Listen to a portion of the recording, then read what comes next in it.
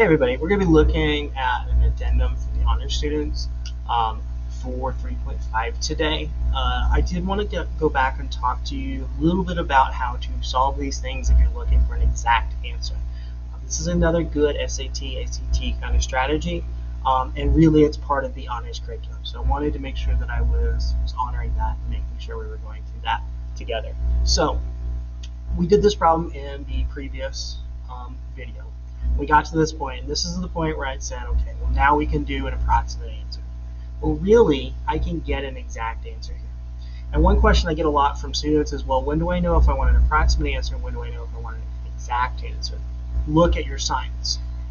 If it says x equals, equals implies that it is equal and it is exactly that thing. If it says x with the wavy equals, or the approximate, that's where we can say on this one, I think it was 2.87 and negative 0.87. Because remember, it doesn't terminate at the sevens, it keeps going and going forever. And even with all the decimal places in Desmos, that's still not technically an exact answer. So I want to be careful with that and make sure that I am giving an exact answer.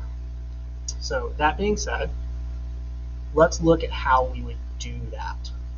So what I want to do here is I want to simplify this down as much as possible. I see a 4 and I see a 4 here. Okay, well that's great. I can take at least a 1, 2, or 4 out of those. Okay, but because of the square root of 56, I need to make sure that I can pull something out of there as well before I start simplifying. So what I want to do is I want to break 56 down to its smallest factors. So here I want to do a factor tree, not t, tree. I can take a 2 out of that. That's going to be 28, 2, 14, 2, and 7. Okay, so this can be rewritten as 4 plus or minus the square root of 2 times 2 times 2 times 7 over 4. Okay, now you may have heard this a bunch of different ways. Couples can go out of the house, singles need to stay home, things like that. Okay, but the idea is we want to take 2 and we can pull it out. So this is the same thing as 4 plus or minus 2, okay, and the 2 and the 7 are still inside, over 4.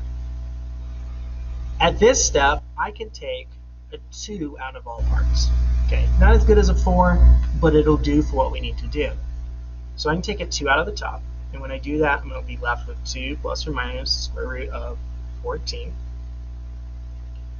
over 4. And then this simplifies down to just a 2 on the bottom. So my best answer here, sorry about that.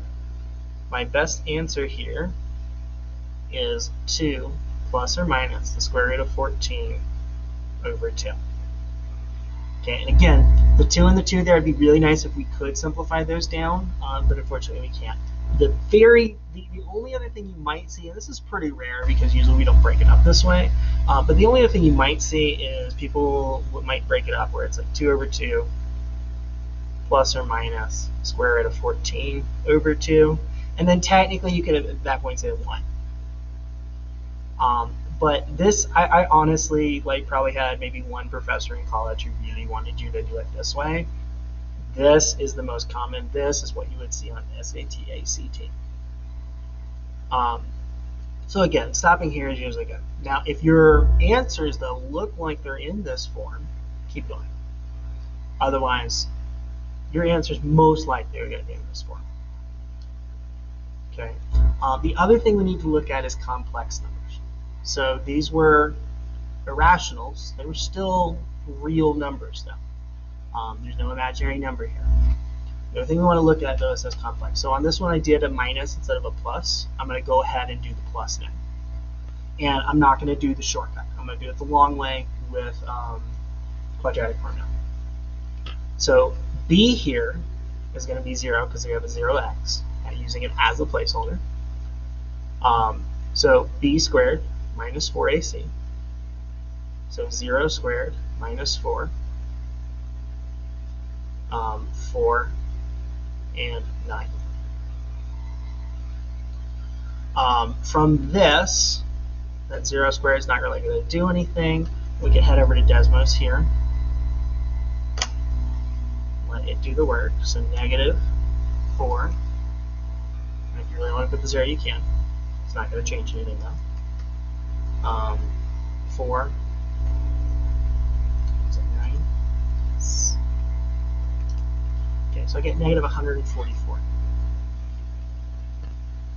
Okay, and this already kind of screams, and that's not good because we're going to put it under a radical. And radicals and negatives don't really like to play together. But let's go ahead and do it. So negative b plus or minus the square root of the discriminant, what I just found, over 2a. So negative 0, okay, well that's nice at least, plus or minus the square root of negative 144 over 2 times 4. At this point, I can look at this, okay, and I can break this up. Let's go ahead and get rid of this 0 because it's not going to change anything. If I add 0 to something or subtract 0 from something, it's not going to change it. And let's just rewrite this a little bit, cleaning it up. So plus or minus the square root of negative 144 over 8. I can rewrite radicals like this. Negative 1 times, actually let me not skip a step there, times 144, still over 8. When you are multiplying inside a radical, you can split the radical. Not when you're adding, not when you're subtracting. Only when you're multiplying or dividing, you can split a radical. So I can rewrite this as square root of negative 1 times the square root of 144 over 8. The square root of 1 is the imaginary number. Square root of 144 is 12 over 8. Okay, let's put it in the right order. So 12i over 8. And then this simplifies down by 4. So it's going to be 2 and 3. So 3i over 2 plus or minus. Sorry, I shouldn't have lost that through. Okay. So then this is how I would solve for those i's. Let's look at one more where we do have a b, where we get a complex solution. And this is going to kind of bring everything together. So again, b squared minus 4ac, negative 6 squared, minus 4, 1, 10. So 36 minus, and then this is going to be 40, so negative 4. So again, this is screaming to us, we got a problem.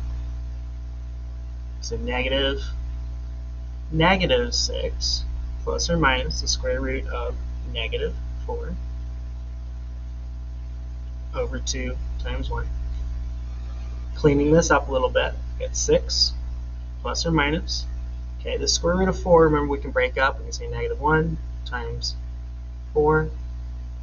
This is going to be I. This is going to be 2 plus or minus. Okay, this plus or minus is here. And then let's put it in the right order, 2i over 2. Okay, and this is the answer, but I can simplify it down. Notice I can take a 2 out of everything here. So let's take a 2 out of the top. We're left with 3 plus or minus I over 2. The 2's cancel, so I'm left with 3 plus or minus I. Okay, the only way this can get more complicated is if instead, like on this one, we had a negative inside. Okay, we would still have the radical, and that's fine. This would just end up being like an I right here. Okay, so you are going to need to know how to do the imaginaries for both your work today and your test.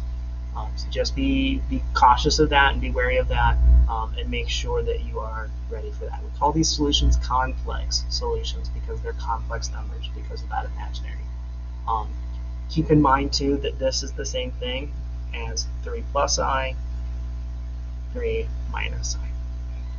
Okay, I know this is a little bit more challenging of a way to look at this, so if you're getting stuck, please feel free to reach out to me. Feel free to come to those RTI times. Don't forget we are testing next week on this.